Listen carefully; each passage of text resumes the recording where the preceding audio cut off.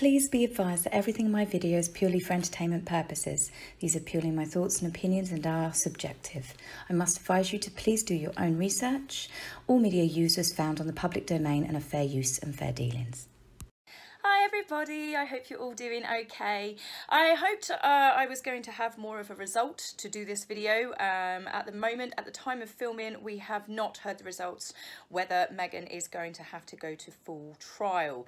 But given everything that seems to have been coming out this week alone, I definitely think that Associated News have very, very good reasons for this wanting to go to trial. There are too many things that have changed. Meghan is changing her statements, and we're not talking a tiny little tweak, a slight adjustment of the date. You know, it was a couple of years ago. Maybe she thought someone was at a particular meeting and they weren't. No. These are full-blown massive changes to her statements. So just a quick infill on the dogs. They're doing absolutely great. We've had no problems. Leela's head is healing brilliantly. The vet's very happy. They've been fine. If anything, they're probably a bit more affectionate with each other. I don't know if this was the thing that, you know, Leela pushed her luck too much and now she has gone, all right, I let you dominate me sometimes but not over food. So I don't know, but obviously I'm being very, very cautious, making sure that they are definitely kept in separate rooms when they have their food. Also, I'm going to take the time to thank everyone that has still donated to my channel, for all of you that have subscribed. It is a massive, massive help for keeping my channel going, really. YouTube have made it quite clear that if channels do not grow, then they're going to start to filter them out and basically cancel people. So the more of you that subscribe, the longer I can keep going. So thank you very much. So when this started at the beginning of the week, we heard first from Meghan's lawyers. To say they were laying it on thick is an absolute understatement. The statements read that it was a triple-barreled invasion to Meghan's privacy. Meghan suffered anguish on the assault of her family life. Wow, there has been so many statements that have come out to do with her pain, her devastation, her heartbreak, and it's like, you're the one that literally stirred all of this up. You're the one that got your friends to leak the letter, but I'll come on to that. Personally, as many of us feel, Thomas is the one that has actually suffered in this entire scenario. He is the one that has been vilified. He is the one that has been thrown to the wolves. Now, I know some people will say, oh, Thomas deserved it. He sold his daughter down the river. No, he didn't. The only thing that Thomas did before the wedding was he had pictures taken of himself to try and improve his image. He wasn't selling videos of Meghan when she was a little girl. He wasn't selling private pictures of her when she graduated at school. He was not doing anything to do with Meghan's life. The photographs were of him trying to make it look like that he was exercising, he was having wedding suit fittings. So I don't understand why Meghan suddenly turned on him and hated him for this. But as most of us have gathered, there's obviously more to the story than what we have been told. The fact that Harry never met him or was not concerned about meeting him or any member of Meghan's family, she must have told some serious whoppers to make Harry go, oh no, it's fine, we don't ever have to meet them or see them. So Thomas's witness statement is actually very damning for Meghan's case. His witness statement doesn't paint Meghan in a very good light. One of the main reasons being is he admits that he had the letter for some time and he never spoke of the letter. This is actually factual. If you look at the date of the letter, she sent it to Thomas in August, and we didn't actually hear from Thomas at all until after her friends spoke about the letter in People magazine. So Thomas did not sell that letter. He did not just give it to the Mail on Sunday. It was done in complete defence of himself after her friends had released the information. And they didn't release all of the letter. They released enough to paint Thomas yet again in a bad light. So he's got every right to want to defend himself, and who can blame him? Meghan has tried to sell the reason why she did this letter was she was begging for peace. She just wanted her dad to stop taking advantage of her. But there's nothing really in that letter that kind of says that. It's always left a sour taste in my mouth, because when this letter came out, it's the way that it was explained. If you are having a go at someone for something that they've done, they're well aware of what they've done. But for every admonishment that she gave him, for every time that she told him off, she would do a paragraph beforehand explaining the story and how her feelings and everything, to then go on. And that to me means it was always meant for public consumption. The letter in itself, there's not a single mention of her father. She doesn't ask after his health once. It's all very much my wedding, my life, me. Now, she is the one admittedly saying that she's been hurt by everything her father's done, but there's nothing in there to turn around and say, Harry should have met you, I should have done something. the blame is thoroughly being shoved onto Thomas. You could understand if they'd had a terrible relationship throughout, you know, her childhood and later on in life, but she was on very, very good terms with her father right up until she started dating Harry. This is Thanksgiving, November 2016, where she's still praising her dad and her mum. Her Tig blog was awash with all of these praises and everything that she said to the world about how her dad was her amazing person. All the cutesy stories about freckles and how he did things for her growing up and she was so grateful for him. Then bang, she meets Harry. She's estranged from him. Do the math. Thomas did not fit in her new life, so she discarded him. But she had to make up a story because she would come across cold-blooded if she didn't have a decent story to get rid of him. So first of all, Thomas didn't help himself by doing those pictures, but this letter, she has even admitted that she wrote this letter with the public in mind because she thought that Thomas, because of his behaviour, he was always going to release it to the media, but he didn't. Meghan's letter was very much to repair the relationship with her father. She knew in her heart of hearts that this was going to be released to the papers. Thomas has a record of this. This is exactly the man that she knows. And so many of those things in that letter were written with the public in mind. She very much wanted to set the record straight. You've got to be careful what you say because once it's out on the internet and the TV, it's out there forever. Now, one of the most shocking things that's come out this week is Omid has actually thrown Harry under the bus. I'd say more under a train, really. It's bizarre. Both Harry and Meghan and Omid and Carolyn have denied that they ever spoke to each other regarding this book or the letter which has now come up. This is why it's all being discussed, Finding Freedom. Harry may not remember her, but Omid has done a statement to the court and it actually states every single time that Harry has met Carolyn, he is literally going, well, Harry, that's not really accurate because these are several instances when you met her. In London and in Florida 2016 for the Invictus Games, Carolyn actually produced his interview with Michelle Obama. He met her twice in 2012 in Brazil and in the Queen's Jubilee celebrations, and then she interviewed him in 2009 in New York. So Omid's not just saying, oh, Harry's met Carolyn.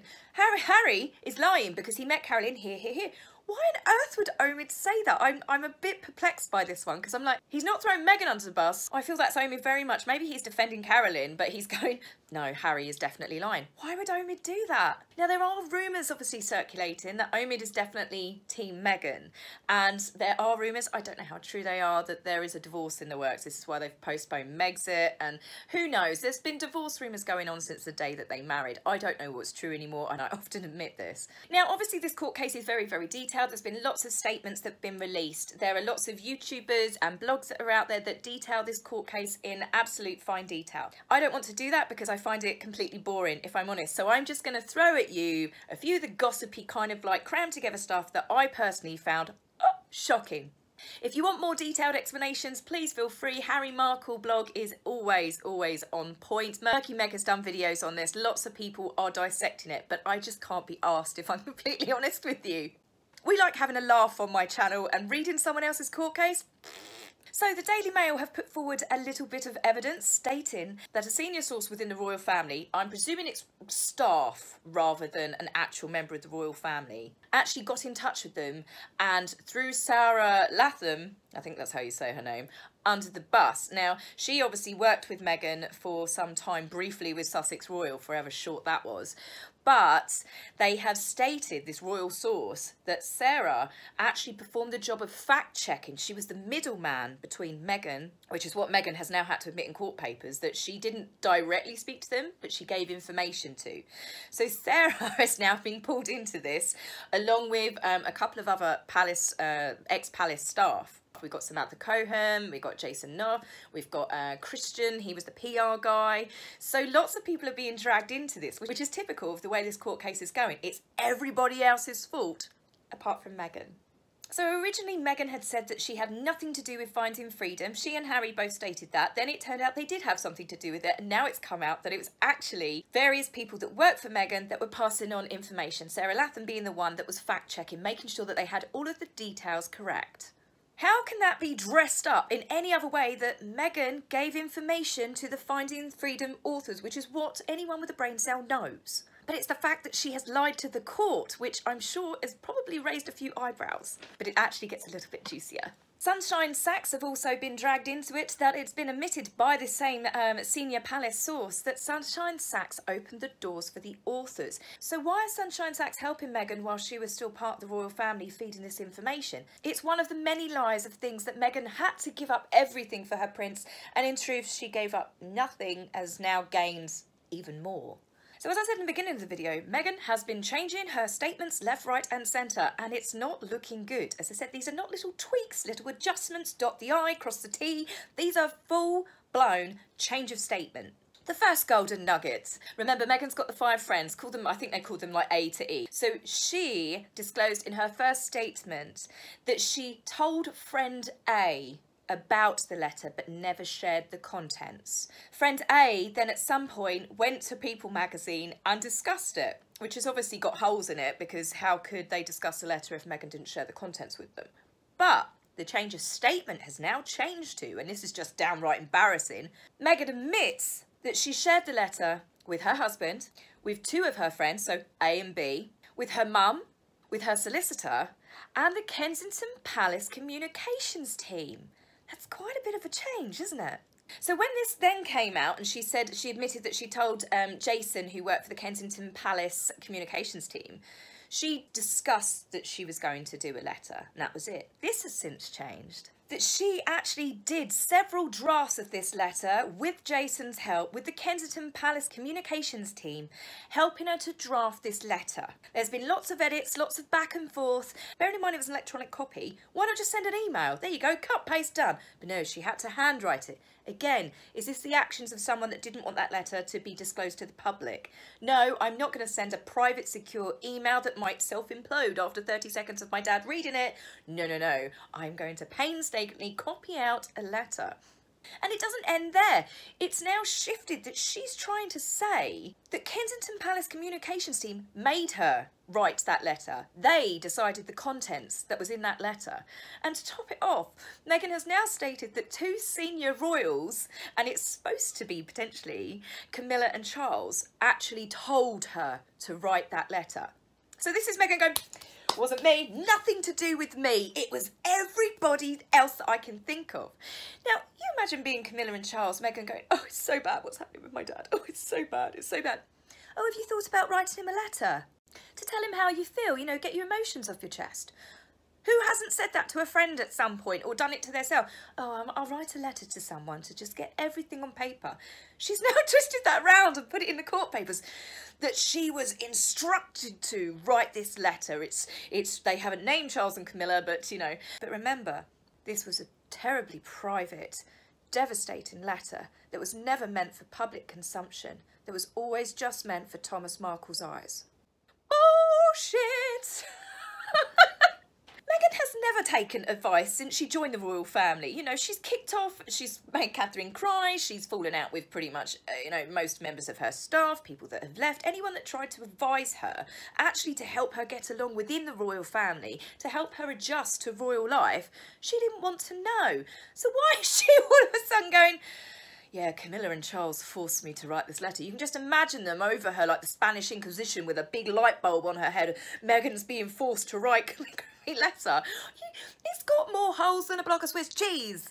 This letter was created for one purpose and one purpose only, and it was always meant to go to the public, and it was meant to vilify Thomas and make her look like this angelic little victim where her father has done terrible things to her. And there might have been a large number of the public that would have fallen for it if Thomas had leaked the letter himself.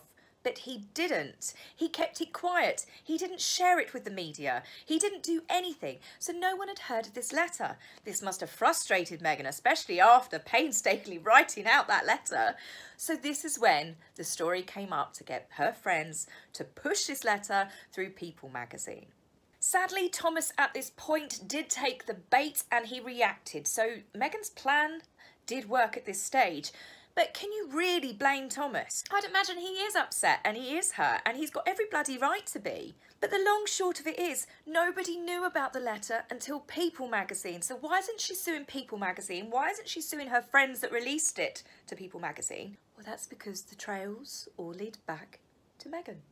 It's clearly obvious at this point that there has been lots and lots of porcupines being told. Now it is getting to the stage where, you know, it's actually going to court. Meghan changing her statements that severely, it doesn't look good with the court.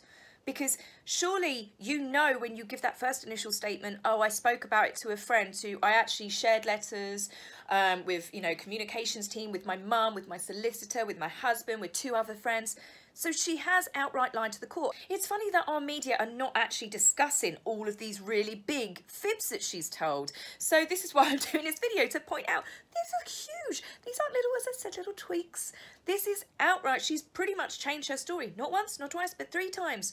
So now the outcome is that she didn't really write the letter. She was told to write the letter by members of the royal family and Kensington Palace communications team. They pretty much told her what to put in the letter, and all she did at the end of it was just hand copy it and send it to her dad. But wait, it gets worse. Someone from Kensington has now got in touch with the media, and they're doing it to vilify Meghan. The problem is with Harry and with Meghan, no one is out to vilify them.